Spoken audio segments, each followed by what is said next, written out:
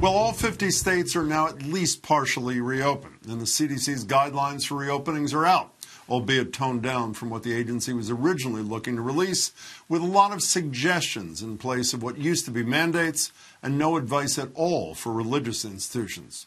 Still, the trajectory is clear, and suddenly, more of us are having to make our own decisions about what situations we want to put ourselves and our families in, what feels safe, how much it's worth sacrificing the other elements of our life. Of course, it's the older population that experts are still the most worried about, which we'll get to in a little bit. But there are growing concerns about kids these days, too. At the start of the pandemic, the conventional wisdom was that kids really weren't getting coronavirus, and if they were, the symptoms were mild.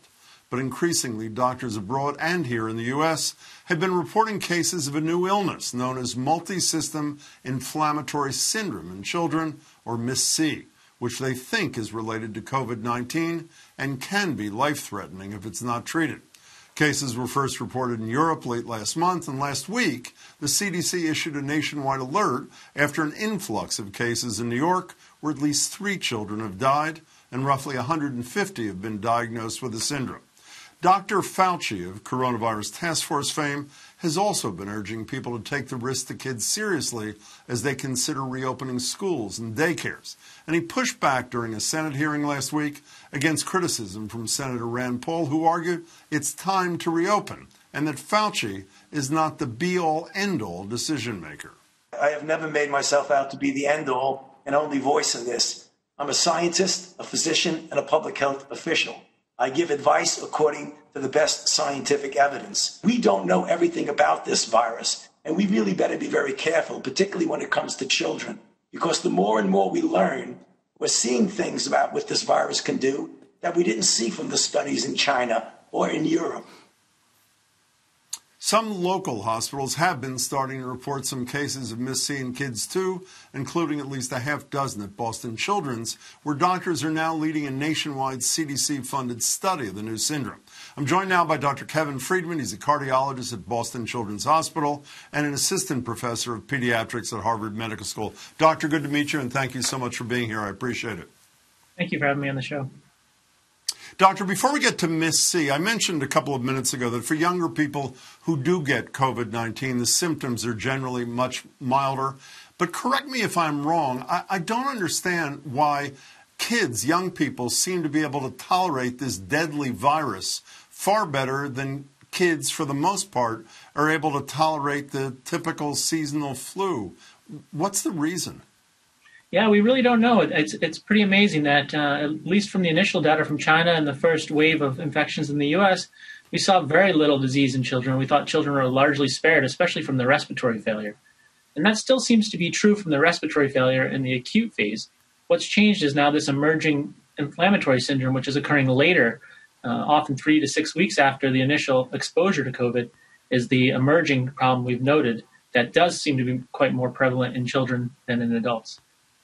So what exactly is this syndrome for mere mortals like me? Explain it, please, if you would. Yeah, so it's a new syndrome that is characterized by high fevers for several days in a row and multi-system organ dysfunction and inflammation with a hallmark lab pattern of severe immune dysregulation with severe inflammation in the body, and it can affect multiple organs. So a lot of people have been comparing it to Kawasaki syndrome, which apparently are a disease which some people are aware of. Is that a helpful comparison? Is it a valid comparison? It is. I think, yeah, absolutely. I think it is. I think there's definitely patients who are presenting with this new inflammatory illness that have characteristic features of Kawasaki. So Kawasaki disease is part of the spectrum of the illness. The harder part, though, is that there's patients presenting even sicker than what a typical Kawasaki patient would, who fall in the other end of the spectrum of disease. So how does it work? Can you explain the connection? The best that I understand is that the virus is believed to trigger an overreaction from a young person's immune system. Is that close to correct? Yeah, you stated that perfectly. Both Kawasaki Go ahead. Both Kawasaki disease and this new inflammatory condition seem to be triggered by a virus or another environmental exposure in the case of Kawasaki, and then the immune system kind of goes haywire or overboard, and that's what's leading to the symptoms. both based on the timing and the fact that most of these children aren't testing positive for COVID by PCR, the acute test. We know this is likely more of an immune response rather than a direct viral effect. But are we even 100% certain that there is a connection? I know the growing body of conventional wisdom in your world is that there is, but are you convinced that there is that connection? Yeah, I'm convinced, both because of the temporal time throughout Western Europe and because the vast majority of these kids, now that we have serology testing, the antibody testing, are testing positive for IgG, indicating that they were exposed and mounted an immune response. So why do some kids who get COVID-19 end up getting this MIS-C and some do not? It's a great question that people are still trying to figure out. It may be related to several factors, including the degree of exposure to COVID and then the genetic predisposition to form this type of severe immune response in children. That's the same exact thing people have always said in Kawasaki disease is why are certain children getting it when we're probably all exposed to the same potential viruses out in the world. So are there other? I'm sorry. Go ahead. It probably boils down to the genetic response and the immune response that you're genetically predetermined to have. But in addition to the genetic predisposition, did I not read somewhere that Asian American kids and Afro-Caribbean kids are more likely to get it? Is that correct? That's a great point, and that's completely unknown yet if that's mostly related to exposure or if it's actually the genetics. And in the Boston area, we've actually seen it overwhelmingly in Hispanic children, which actually hasn't been reported elsewhere, but children's we're seeing it largely in Hispanic children. Why does it take so long to show up? I think because it's an immune response. It's not the acute virus. It's your body's response to the virus. Yeah, so it's later.